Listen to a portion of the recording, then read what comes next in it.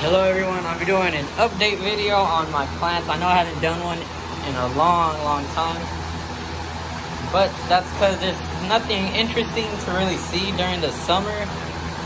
Flytraps usually look their best during the start of spring and towards the end of fall, I think. That's when I personally think they look the best. Right now, all of them are all green and it's watering time for me. When I water, I wait for the trays to be completely out of water. The plants aren't dry, the trays are. So it usually takes about 3 days. And this is the 3rd day already, so it's time to water them. I do tray watering. It works for me, and Flytrap stores says that it's better to do that instead of watering from the top because they can get crown rot. And if I'm speaking a little bit too loud, I'm sorry because I do not know how loud to speak. This is my first video with the fans on. I recently got a new fan. I'll show you right here. It's an exhaust fan. And then I use this fan right here to blow air into the fly traps. And you see this mess, distilled water. I know I should throw it away, but I'll do that when I clean the greenhouse because it needs a cleaning anyways. So right now I'm gonna just water all the plants and then we'll take a deeper look into them.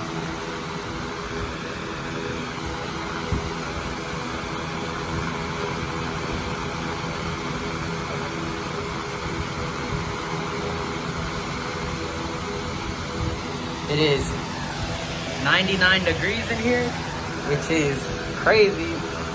And I'm sweating so much. So I waited to do this video around 6 or 7 o'clock. Right now it's, let me check real quick, 7 o'clock.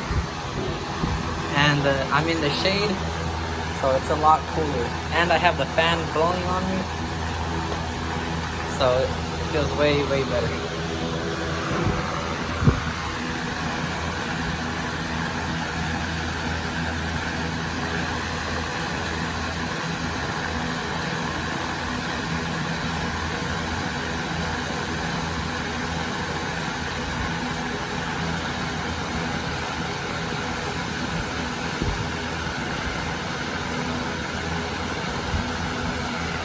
So each tray takes a gallon. I put a gallon per tray, and that's usually enough. It's a little bit too much for these smaller ones, and I think it's just right for the big ones, the big potted ones.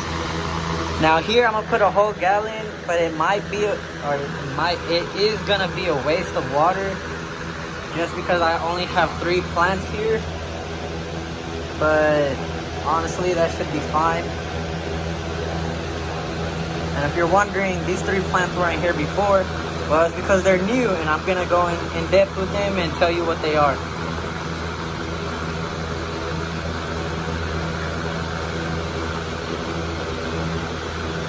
Let's just hope mosquitoes don't breed in this.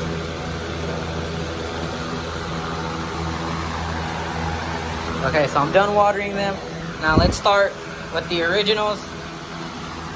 So here I have cup traps from Curious Plant. Honestly, I think I'm gonna stop ordering fly traps from Curious Plant. They give you the plants way too early from tissue culture, and it's just gonna take a while to acclimate them to your conditions, and I honestly don't have time for that. Here's DCXL. It's still huge. The traps are a little bit smaller because of the shock when I brought them out here. This one too, although this trap is freaking huge and gaping, and it also made a whole bunch of babies. Not DCXL, most Venus flytraps divide a lot when they're under stress, so I'm guessing it divided because it's stressed out.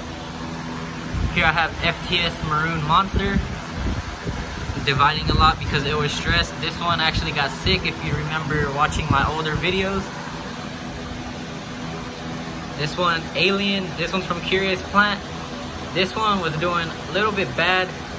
As you can see, it made a whole bunch of babies, so it is stressed out, but it's getting better.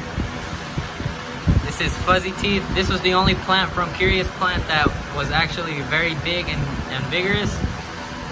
I think they gave me this one not too early out of tissue culture. It was actually probably hardy enough already. And yeah, even though it looks kind of bad, that's because I gave it a urea pellet, because I wasn't sure if flytraps can eat that or not. And apparently they can't. Here is Alien from Flytrap Store. If you remember in my old videos, this one got really sick. And it's still doing very, very bad, but there is some little babies. Here is King Henry. It's doing, I wouldn't say good, but it's not bad either. All of my plants don't look very good right now because this is my first year with them and this is their first time in my conditions. So next year they'll do awesome. Here I have La Grossa Gigi. You can make fun of me, but I don't care. But this is an awesome plant. It's supposed to get very large. Let me stand in the way of the wind so it doesn't shake too much. Again, all these plants are looking a little bit bad. Here's Kim Jong-un. Very, very nice, weird one. And then, oh my god, this one's always eating. Oh no, I thought this one had its mouth closed around it. Usually they do that to each other. I have no idea why. They just grow wild. You can see they're just everywhere, but this is Korean Melody Shark. It grows very crazy. Here I have a Drosera capensis in the back, but we don't care about that. Here's Southwest Giant. It's getting very large actually. This trap right here is pretty big. See this one? It gets very long, thin traps that can barely support themselves. And they made these traps before I got the fans. Whenever you have fans, the fly traps make stronger stems so they can actually support themselves. Here I have Werewolf. As you can see, it grew a ton since I've gotten it. Here's GJ Goliath, very awesome. They're getting huge. Here's Trident, another very awesome plant. I really like this one. It's almost like cup traps. I would say cup traps is the baby plant for this one, and this is the medium. And then Louchofates, I'm not sure if that's how you pronounce it, Louchofates, Diona Louchofates is the bigger version. It gets longer traps, but it has the same trap structure. Here's St. Patrick's Beard. Again, Jeremiah told me it might not make any pom-pom traps this year, but next year it should. And next year, everything will look completely awesome, trust me. Venus flytraps, they take time to acclimate, and it's usually about a year or 2 years before they can look their best for you. Here I have SD Chronos, GJ Bloody Nurse. Now this one's supposed to be bloody, but I don't know if you knew this or not, but heat plays a big role in how much color your fly traps make. So temperatures over 90, your fly traps are gonna look more green compared to temperatures under 90. They'll be really, really colorful. Here I have, I forget, is it Spider? No, Creeping Death. They're about the same, Spider and Creeping Death. They look pretty much the same. Very wild plant. Here I have Long Red Fingers. I have no idea why it rotted away. Probably because 1 gallon of water is a little bit too much for these guys. But the other ones are doing awesome, so I have no idea what happened to this one. But if you zoom in right there, boom, you can see plants, or little babies. Here I have Dracula. It's looking pretty good. It'll focus, there you go. It's hard to get back there. Ooh, you can see a giant trap that it made. Here is Jaws. I have a ton in there. I need to divide them and split them off because when Venus flytraps are divided, they actually grow bigger. They get bigger traps.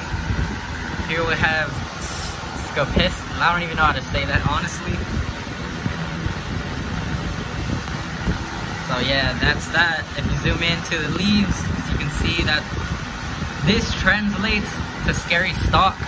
And as you can see, the leaves are very weird. Here we have FTS Flaming Lips. Again, no color because of the heat. FTS Flaming Lips also gets up to 2 inches. So does Jaws. They're not, Jaws is considered a giant, but FTS Flaming Lips is not considered a giant. It's just considered a colorful fly trap, but it is a giant. Here's FTS Towering Giant. Not so big yet, but it will next year, trust me guys.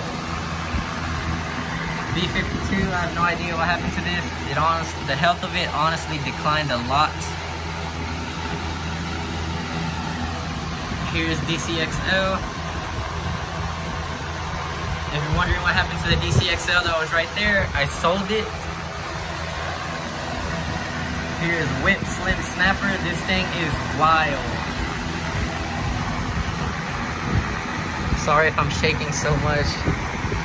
Here's Purple Ambush. It's dividing a lot, so it's stressed out a little bit and it's more green. Here's Redder Giant. It is doing poorly. I think the water is getting to it, but oh well. It should do fine. It is way too hot and I do not want them to dry out at all. Here is Bohemian Garnet, the new ones that I got from Jeremiah. And I'm very surprised.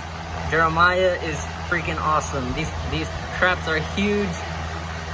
And this one I think was $14. And look how huge this thing is. Jeremiah is too kind. Look at this. This is Arching Flat Skinny Leaves. He says that he never sees anyone with this plant in their collection. So I decided to get it because why not? And then here we have Guava Sawtooth. Guava Sawtooth is an interesting one because the trigger hairs are really thick. They don't look really thick in here, but when I see one, I will show you guys. Sorry about that. My camera is not doing well today.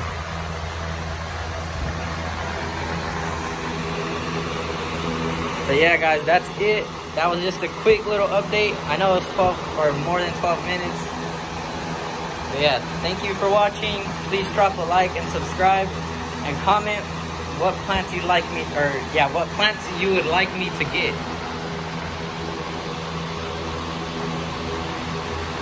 Bye guys.